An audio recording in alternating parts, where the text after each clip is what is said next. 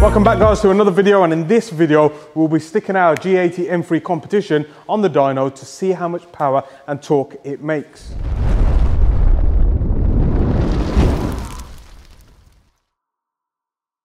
So we just got the M3 up on the ramp, put it up in the air for you guys to see the underbody and go through some of the fundamental points of this platform. So first and foremost, the car is equipped with Pirelli P0s. We would prefer Michelin Pilot Sport 4Ss, but we wouldn't have that option from dealer, unfortunately. The actual front system itself, very similar to the previous series, the F series, full aluminium construction in control arm, torsion arm, track rod ends, hubs, and also the suspension shock absorber itself. The actual brake system is great on these. I mean, 400mm discs with a 6-piston caliper that's radially mounted, so ease of change for brake pads, discs, and also gives you the ability to kind of get through some heat cycles without causing too much warping.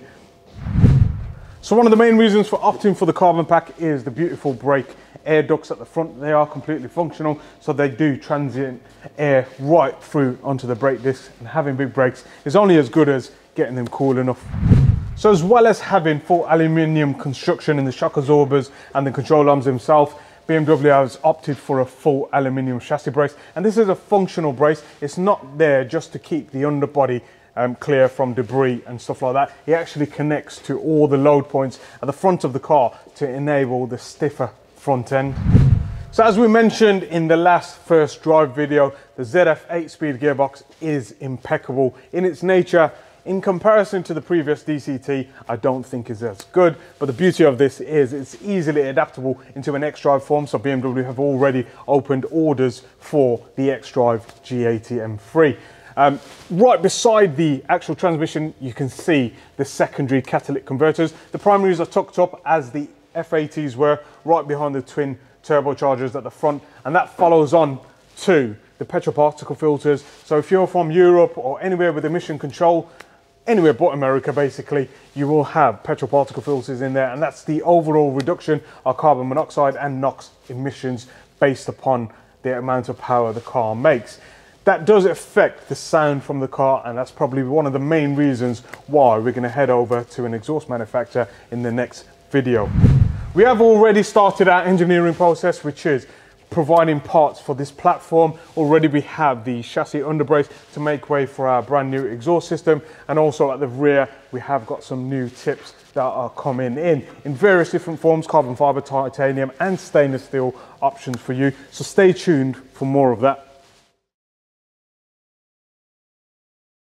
So fundamentally, the reason why we picked our dyno is because A, it's braked and it's not run on inertia only, and it's very accurate and repeatable. And the reason for that is because the actual braking force itself is of a high load variant, so we can tune and test vehicles up to 1,000, 1,500 horsepower if needed be.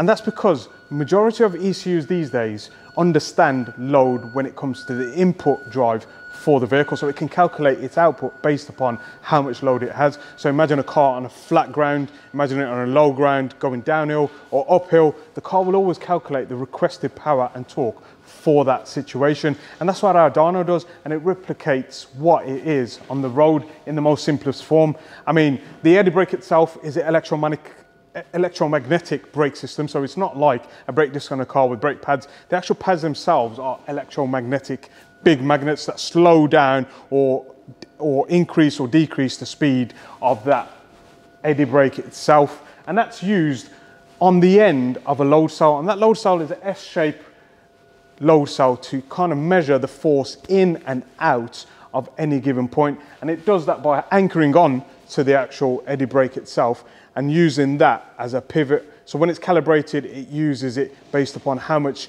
force is being spun at a given time.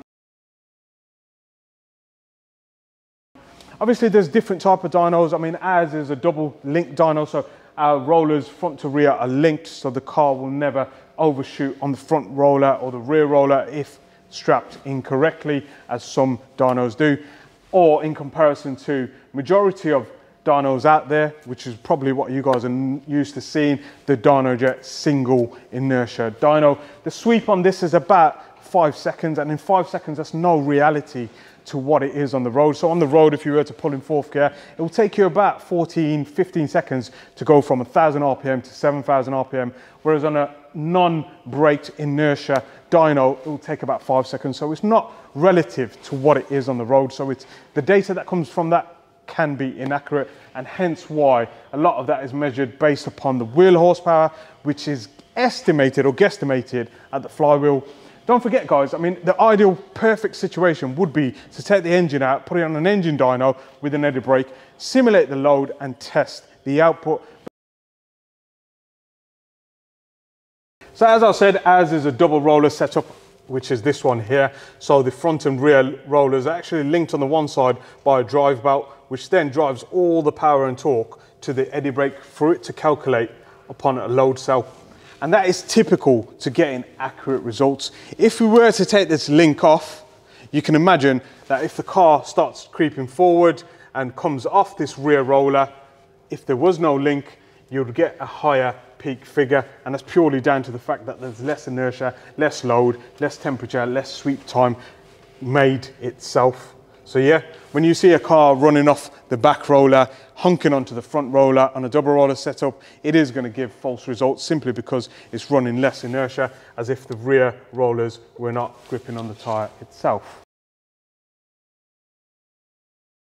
So in comparison, the Dynojet system is a single roller, or typically a single roller, and it comes in two forms, a non-brake version and a brake version. The non-brake versions have been known to give inflated numbers, and it always measures at the wheel horsepower. And it does that based upon no load cell itself controlling the amount of load, although it can measure it. And that in itself gives a falsified number on anything over 200 horsepower, because the amount of inertia from that roller itself isn't enough to create the load boost or the power for the vehicle. But then we do have Dynojet rollers that do have an eddy brake and a load cell, which can calculate the actual parasitic loss on a coast stand.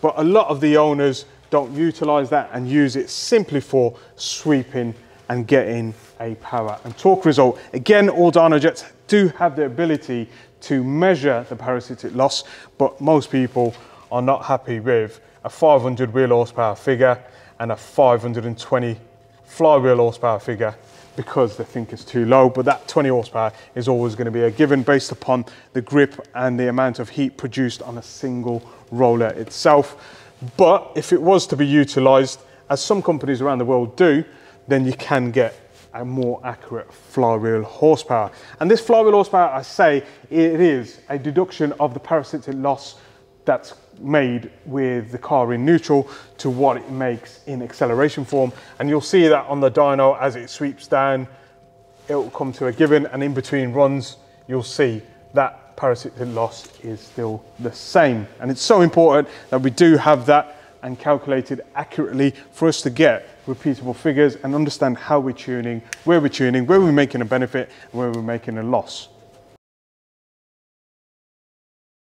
So we are talking specifically for the G80 M3. There's been so many videos out there on cars, on Dynojets, Mustangs, you name it, all different brands. But typically speaking, we're talking, you know, a car with an engine at the front, driven by a prop shaft to a diff, two half shafts into the rear wheels. So that there will always be a fixed, and it won't change. And this is why it's so important to understand that anything measured at the wheels will not be a percentile loss to the flywheel. For example, this car on a Dynojet may make 480 wheel horsepower, which, if you were to think correctly and more, you know, consecutively, if the car came out of the factory with 510 flywheel horsepower, your actual loss itself is 30 horsepower. Now, if we tuned this vehicle and got, for example, 600 wheel horsepower, you'd think that the fixed will always be fixed, which makes sense because the actual transmission loss hasn't changed. We've not changed anything in the gearbox, anything in the prop shaft, anything in the diff, anything in the half shafts, anything in the tyres and the wheels. So if we add 30 horsepower to that, we are now at a given of 630 flywheel horsepower. So for example, if you were to use a percentile difference, and those who have measured 480 wheel horsepower say there's a 20% loss, 18 to 20% loss, you'd end up with a figure of 576 horsepower. In itself, it isn't too far-fetched, but it does sound silly as soon as you start tuning the vehicle. Because at 600 horsepower, we know that the actual transmission loss is still a fix, so we'd aim for about 630 horsepower in our heads. But if we still use the percentile difference, we are now looking at 20% on top of that 600 wheel horsepower to make 720 horsepower. Now, if you look at the difference between 480 and 576, you can see it's about 92 brake horsepower loss at the 20% loss difference. And if you look at the difference here, all of a sudden your losses in the eyes of a Dynojet owner has gone up to 120 horsepower. So for some reason, you've got a difference in the actual fixed amount here when you haven't changed anything. So for us to understand, it's hard to understand that you're going to spend £100,000 on a dyno and then you're going to go to Argos and get a calculator, or on your phone, and you're going to times the wheel horsepower by 1.2 or 1.18 to get an output. It's absolutely daft. I can understand the guys who stick to their wheel horsepower and understand the difference that they've got from a tuned vehicle, but in no means do I understand anyone calculate flywheel horsepower from a Dynojet, because in itself the wheel horsepower is not a fixed in comparison to anything that's 4 roller setup or links roller or single roller. It's not in comparison to anything else but a Dynojet dyno.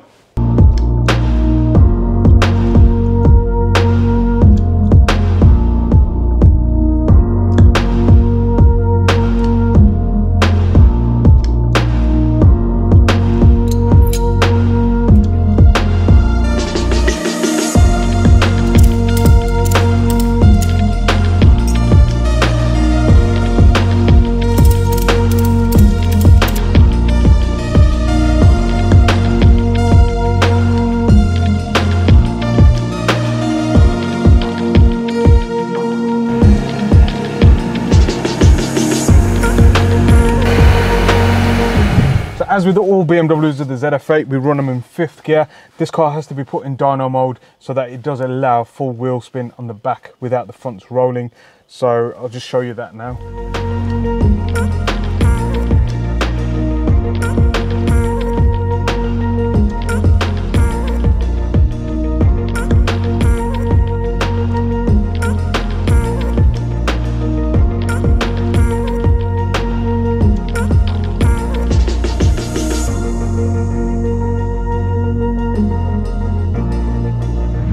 So we just hooked up the computer to the car as well, so we're going to data log these runs and see what it's actually producing in boost, timing, fueling, etc. and hopefully kind of gather some sort of information as to what we can achieve from it in the future.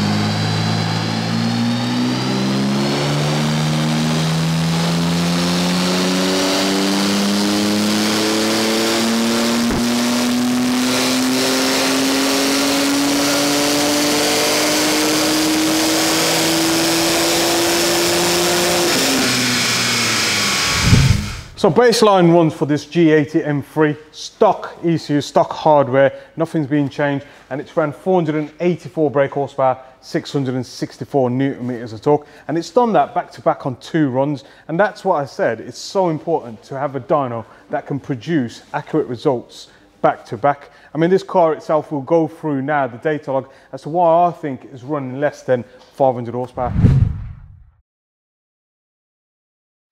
So we're going to have a look at the data log from those 2 pulls. We'll look at the first pull first, and that was done in 5th gear in Sport Plus mode as we tested both runs.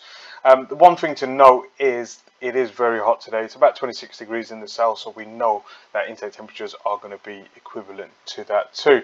So the first thing we look at is the intake air temperature, and as you can see, the start of the run is about 36 degrees and then rised up to about 45 degrees. I mean, every 10 degrees that you drop gains about 5 to 6 horsepower, so we can probably aim for about the 490, 495 brake horsepower on a cooler day, and we will test it on a cooler day just to get a comparison. But the first thing we kind of look at on the data log is the throttle position. So this is again This is full throttle on the blue line, and as you can see, it closes down to about 50% throttle at some points, and the reason for that is because of overboost. But if we look at the boost set point, which is what the car wants to produce in terms of boost pressure, you can see at about 5,500 RPM it wants to see just under 1.6 bar of boost, and the actual produced from the turbochargers equivalent is less than that throughout, and that means that the turbochargers are creating less boost for the amount required. But the only concern with this vehicle is that when it does produce this boost, it measures it based upon two turbochargers spinning at the same time, which sometimes can skew the calculations. So if we have a look at the actual boost pressure at the throttle body, you can see where the green line dips over the set point, which is the light green line. You can see that's where the throttle body has closed to reduce that overall boost pressure. I mean, this is normal for all BMWs, especially factory tuned vehicles. I mean, this is the M3 G80 competition model, so it should produce 503 brake horsepower. I presume that is 503 brake horsepower based upon a non-petrol particle filter model, and I'll show you why. If you have a look at the ignition timing, you'll see as the ignition timing below kind of 4,500 RPM is about 6 degrees, it sees some sort of ignition knock, probably down to intake temperatures at about 5,500 RPM, and that's because the boost required for that area is actually above the set point. So whatever the timing was at that set point, which is probably about 8 degrees, it can't hit it, and it pulls timing to save the engine and in general. The one other thing we do look at the same time is obviously the lambda. I mean, the S58 runs a 1-to-1 lambda throughout the rev range unless it sees a problem. So as you can see here, the light blue and the red line, it's about 1-to-1 lambda, 0.99 lambda, up to about 4,500 RPM, and then it goes into two modes. The first is a lambda protection mode. Once it sees that, it enriches the mixture so that it can gain a bit more ignition timing. So as you run more fuel into the car, you can run more timing. So it sees the knock, it chucks in a lot of fuel, and it tries to increase the amount of ignition timing overall. And don't forget, the throttle body is closing at this point to reduce the amount of boost pressure, but it still has no benefit. So then it goes into a component protection mode and drops lambda to about 0.85, and that overall starts to raise the ignition timing and help the actual cylinder temperatures to be reduced. And in all honesty, that is what we kind of target once we start tuning the S58 engine accordingly. We add more boost in this area and we taper the lambda accordingly, because we know that it will see about 12 to 13 degrees at peak RPM, which is just under 1.3 bar of boost target. So yeah, this petrol particle filter is the reason why this car A, closes the throttle body down to exhaust manifold pressures, and B, chucks in a load of fuel to compensate for the ignition knock due to high manifold pressures. So that's my consensus as to why these competition models in Europe with the petrol particle filters don't hit manufacturers' claims. Obviously on a colder day it would be closer to that, but not quite the 503 brake horsepower. I mean, this car is running 99 run fuel. If we have a look at the second run, which was exactly the same power and torque, the car did exactly the same thing. It overboosted a little, closed the throttle body, it kind of seen some ignition knock, chucked in loads of fuel. As soon as it regained, it started to lean it off a bit. So it is the MG1. The MG1 ECU does this to maintain a positive outcome at all costs. But yeah, can't wait to tune this. So that's the baseline power and torque figures produced on our dyno, and it's a great base for us to start work on. Obviously we will re-dyno it on a cooler day as well, just to see what difference that makes in terms of ignition timing and knock, as you've seen in the Datalog. But I hope you guys enjoyed this video. Don't forget to like, comment and subscribe, and stay tuned for more.